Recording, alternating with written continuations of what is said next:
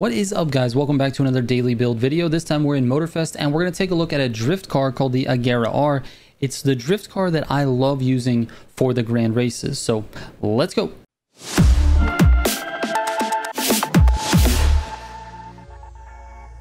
Real quick before I get into the video, if you're looking for a community of racers to play with, join our Discord. There's a link in the description down below. That's also where I do all of my giveaways, and we have every topic in there, from the Crew Motorfest, the Crew 2, to Need for Speed Heat, Need for Speed Unbound, everything Need for Speed, and all kinds of other racing games. There's over 14,000 members there, so hit that link and join us. All right, let's get into this. All right, there's a few drift cars that you can choose from when it comes to doing the grand races, but I recommend anything that's like hypercar-ish, and I would consider the Agera sort of in that category. This is the drift edition of that car, but it handles a lot better just by picking a hypercar style drift car.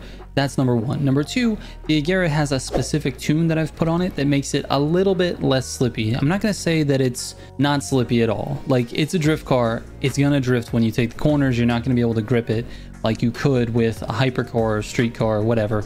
It's gonna drift, but it actually hooks up quite nicely after you've taken the drift. So it's something that I prefer to use in the grand race, and it definitely helps me overtake people. Now let's get into the pro settings really quick, because there's only a couple of changes that I made to it. All right, so first you can see that this top speed of this is 273. You're never gonna hit that in a drift car unless you're like going in a straight line, but there's none of those in this game. The acceleration is at 2.9, braking is 23.6, which is not the best, but it works really well for drifting. And then lateral G's is 1.1. Again, it's very good for drifting. As you can see, I've only driven this 60 miles. This is something I use only in the grand races. I haven't really done a lot of the drift racing yet, but here are the pro settings that I'm currently using. So we've got nothing up here. So the first thing I've changed is the aero load in the front. So I've got it at -10.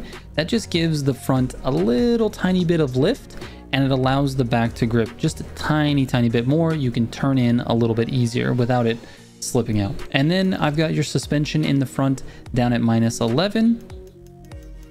No changes here until you get to the camber in the rear, which is a -0.12, and that's the entire tune. It's very simple.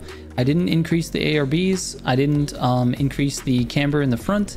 It looks like pretty much stock, but with a couple of changes, and that's really what it is. But it's because this car already performs fairly well in those grand races, and this tune is specific to those types of races. It's meant to be able to race the car. Now, you could probably do a little bit more extreme stuff with this tune, but for me, this feels really solid. I actually went crazy with these sliders and tested like extremes, like stiffened up the rear completely and loosened the front and trying to get more traction in the rear. And the reality is, it's a drift car and it's meant to be drifted, so the game is giving it way less grip than it would any other car in the game. So anyway, that's what it is. I'm going to show you a little clip from a grand race that I did not too long ago where I'm in first. You can see that I'm still drifting these corners, but at the same time I'm able to hook up right afterwards and accelerate out, and that actually, combined with NOS, is very powerful when it comes to these drift events. It's one of the things that I think a lot of players don't really like about the grand races, or the drift events, and maybe the Alpha GP starts. Those are pretty rough, but anyway, you can see from the clip that it's definitely slidey. It definitely still drifts, but you can actually really rail through these corners. All you have to do is downshift once, and the back end comes loose, and then you can stay on the throttle, and it actually goes in the direction that you're trying to make it go. I was driving it a little bit sloppy in this, but it is what it is, man. This is the build. I strongly recommend using this for the grand races. It's one of my favorites, and I'm gonna leave it at that. You can watch the rest of this clip. You can DM me any questions you have, and I'll catch you on tomorrow's daily build. Thanks for watching. Trigger out.